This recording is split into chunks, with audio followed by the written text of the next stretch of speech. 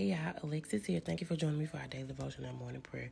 Today we're going to be coming from 1 Corinthians chapter 9, verse 27. It says, "But I keep my body under control and bring it into subjection, lest that by any means, when I have preached to others, I myself should be a castaway."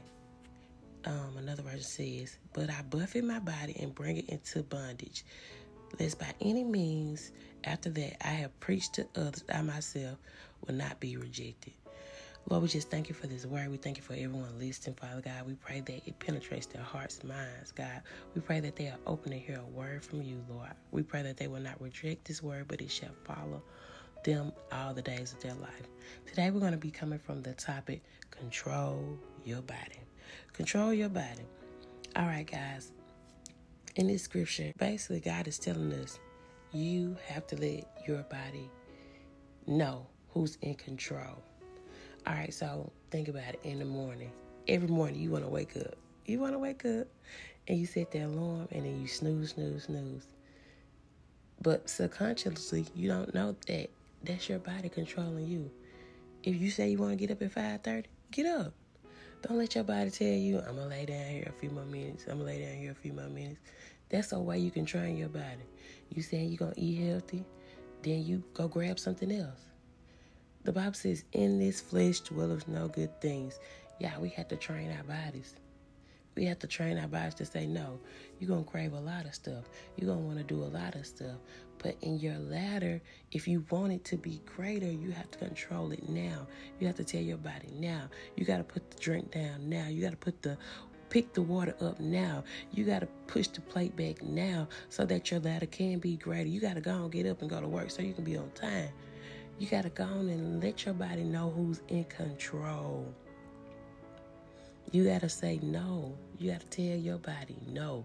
If you say you ain't finna do this, no. Do not let your body control you.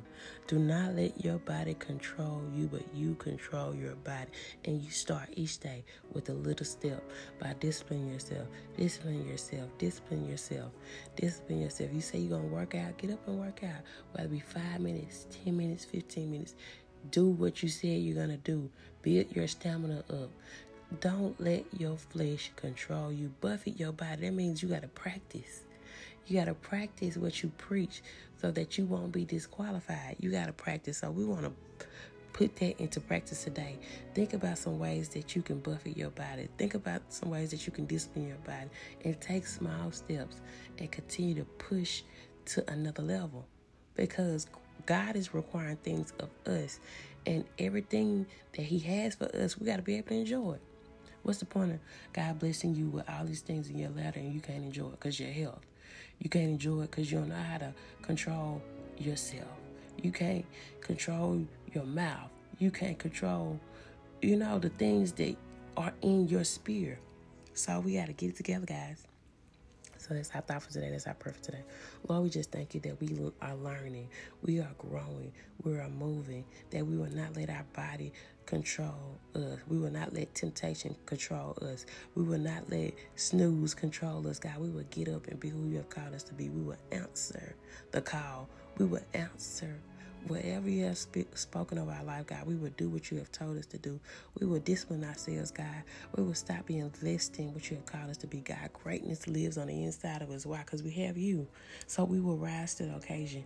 We will stop being mediocre, but we will be who God has called us to be. We are the called ones. We are the sent ones. We are the light. We are chosen. We are of a high priesthood, God. We are your children, made in the image of God. How beautiful is that? So, Lord, we will declare and decree that we will be who you have called us to be. We love you, and today we trust you in the mighty name of Jesus. Amen, amen, amen. Y'all go forth and be great, and remember, you are chosen, and your body will not control you. Okay? You got this. Like this video, subscribe to my channel. As always, it's going, God. I'll talk to y'all soon. Bye.